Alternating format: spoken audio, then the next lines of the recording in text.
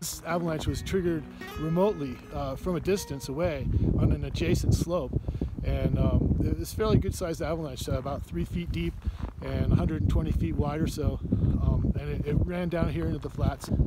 The avalanche is at about 8,800 feet in elevation, and it's on a north-facing slope. It slid on a persistent weak layer made up of faceted or sugary faceted snow.